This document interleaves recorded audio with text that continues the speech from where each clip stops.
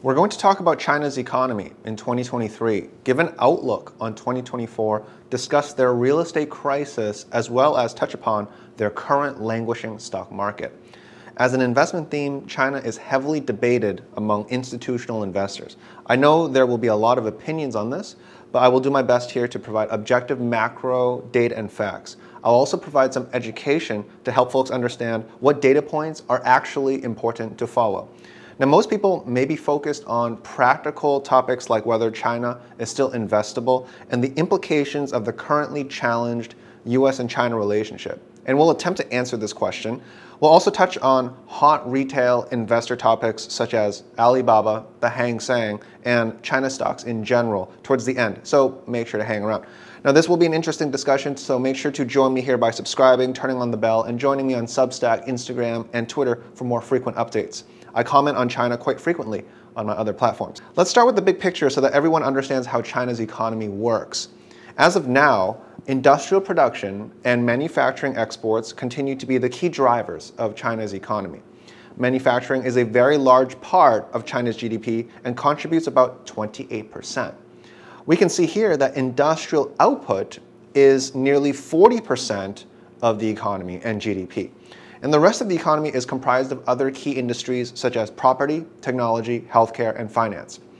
This is precisely why some of the most important macro data points that large money managers tend to follow include the Purchasing Manufacturing Index, short for PMIs, as well as industrial output. Together with retail sales, which measures consumer spending, and property housing values, this will give us a sense of the wealth effect given real estate's large importance in household wealth.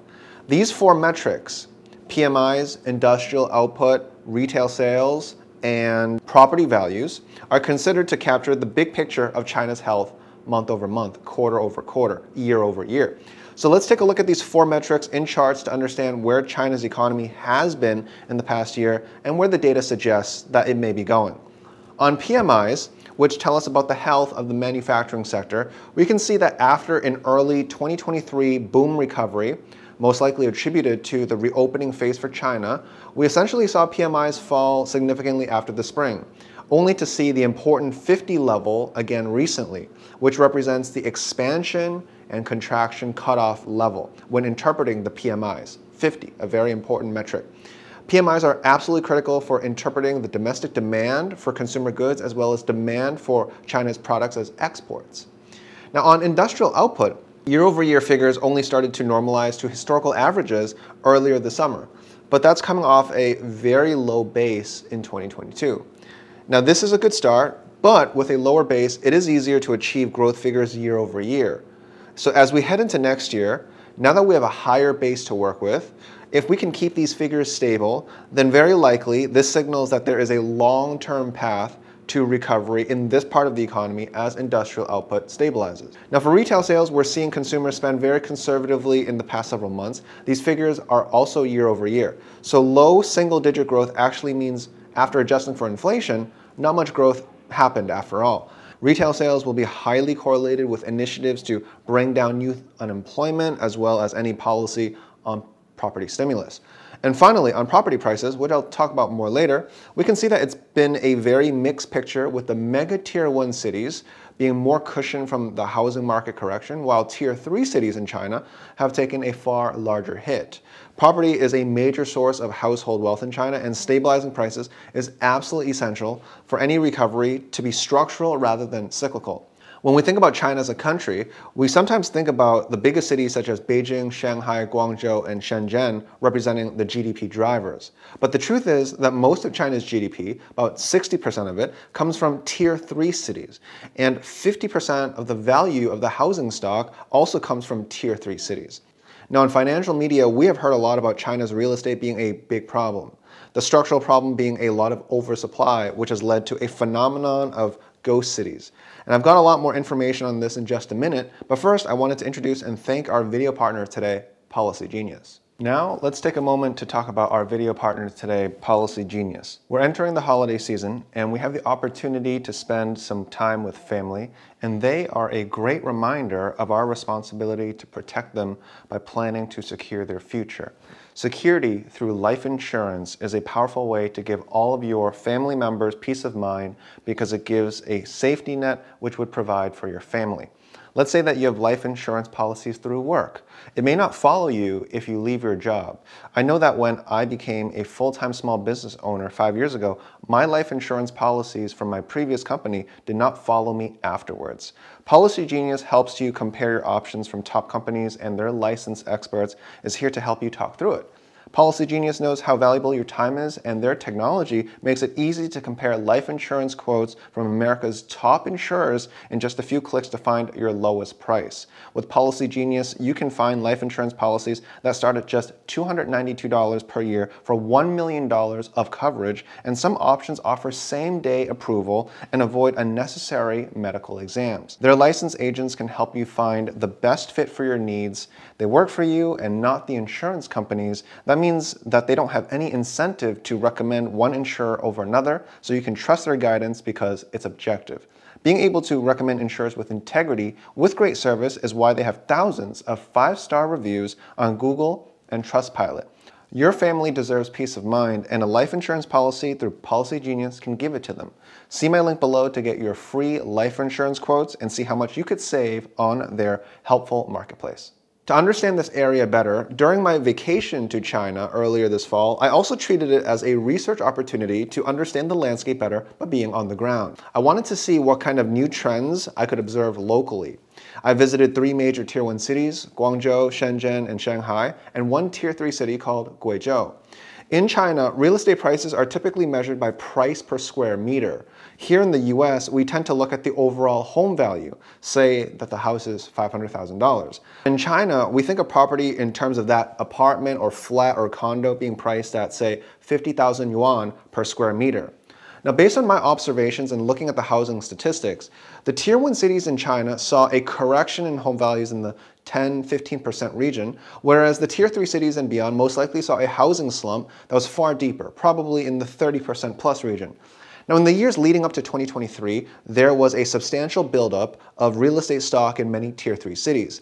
In a Stanford research study from late 2022, researchers Mr. Rugoff and Mr. Yang both came to the conclusion that the heart of the real estate problems in China lie in the Tier 3 cities. And based on what I witnessed firsthand in Tier 1 cities and my smaller sample size of Tier 3 cities, I definitely agree with this.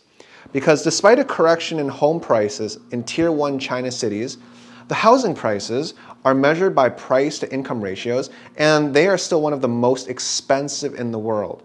Beijing, Shanghai, and Guangzhou actually have a price-to-income ratios at more than 30 times, which makes New York look affordable. So if I want to be more objective about looking at the situation, despite all this discussion about a property crash in China, the prices in Tier 1 cities are so high that it is unaffordable to the majority of first-time homeowners even after this correction. On the flip side, what this means is that if you're not a first-time home buyer and you already own property in Tier 1 cities, this latest correction in home values hasn't really made an impact on your consumption lifestyle since prices are still astronomically high and most baby boomers in China have paid off their mortgages. To put it in perspective, I would estimate that a 400 to 500 square foot condo in Tier 1 cities in a good neighborhood would cost at least $1 million. And with families sitting on such massive positive real estate equity, the youth college graduate unemployment figures of 25% is alarming, but not socially chaotic because young people have a safety net to rely on, their parents. Now, is this sustainable? I don't think so, and it's definitely a problem. But in my opinion, the reason that we haven't seen significant societal uprising is because of this demographic dynamic where there are a lot of wealthy baby boomers in China. Now, if we had 25% college graduate unemployment here in the US and Canada, and have them be on the hook for student loans accruing at 7% interest, then yes, we would see large-scale protests probably almost every month. On the other hand, I did witness a tremendous amount of housing supply once we entered China's Tier 3 city regions. The situation in Tier 3 cities is much more uncertain than in Tier 1, and this overbuilding and the property developers' financing approach to build homes which would not meet the expected demand put the writing on the wall that several property developers that focused on these smaller Tier 3 cities with aggressive housing development were going to face harsh outcomes because of the supply-demand dynamic. Country Garden's distress is the latest victim of a slowing real estate market, though there could be some eventual relief in the industry as a whole, with Evergrande being given until January 2024 to reach a restructuring deal. Now, with real estate being such a large driver of Chinese household wealth, any top-down policy to give assurance that the real estate market will eventually stabilize is going to be very helpful for the local economy to rebound. Specifically, more of the policy should be generated at Tier 3 cities for sentiment to rebound across the board.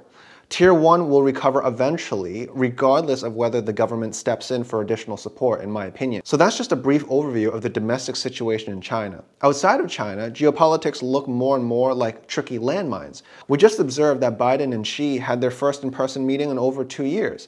And while I was optimistic heading into this event that the rhetoric would improve, the entire meeting saw further deterioration by a last-minute question from a reporter to Joe Biden. And we know how Biden responded there, and I'm not going to comment on that. Over in the EU, we're seeing Italy pull out of the Belt and Road Initiative, as well as many European nations scrutinizing China EV subsidies to ensure that European domestic brands are able to compete well. And this has led Xi Jinping to meet with the EU bloc to further boost confidence that China and Europe can work jointly together to each other's benefit. Now, if the EU gets hawkish on China, this will temporarily provide roadblocks to EV stars like BYD, Li Auto, and Xiaopeng. But long-term, I was very impressed with the type of EV cars that I saw in China. Tesla is certainly very popular on the mainland, but the other EV rivals are very prevalent on the road as well. Now, as for retail favorite Alibaba, the former leader in the Hang Seng, we've seen their fundamental market share of online e-commerce fall to about 40%, while Pinduoduo now commands 19% of the market in China, as Temu is a large hit with consumers. Pinduoduo has been exceptionally successful in expanding overseas into North America, whereas Alibaba's international strategy of AliExpress doesn't have the same use case among consumers. And now that Alibaba has decided to issue a dividend, we essentially saw the company indirectly admit that the firm is no longer a growth story, but it's transitioning towards being a dividend stock. This challenges the value of Alibaba being a long-term growth company. Now, as for whether the Hang Seng is still investable, my answer is that it's tradable at certain key levels for a defined return target. There are definitely good companies inside China ADRs and the Hang Seng, but their volatility means that holding periods will have to be flexible and expectations will have to be managed. We were able to find some great opportunities for Pinduoduo and New Oriental on investing timelines and BYD as tactical ideas. This has helped our overall strategy fare decently, considering that a big part of my strategy is related to China. Overall, though, I continue to think that China stocks are going to be challenging for the foreseeable future, but here and there will be spots to look for scalps. It has not been an easy year for China, to say the least, but with valuations now very low, earnings per share estimates now lowered, and technical structures being de-risked, as of this video, one can make the case that today's Hang Seng at 16,000 and change is more de-risked than it was when it was at 23,000 earlier this year in January. Now, for the rest of the institutional and retail community, I'm sure that they are looking for more progress on property, stimulus, and geopolitical easing before reallocating their capital. And I'll have more commentary on this topic in my platform, so make sure to follow me here, Substack, Instagram, and Twitter for more. Leave a like if you enjoyed this video. Thank you so much for your support, and thank you to Policy Genius for sponsoring today's video.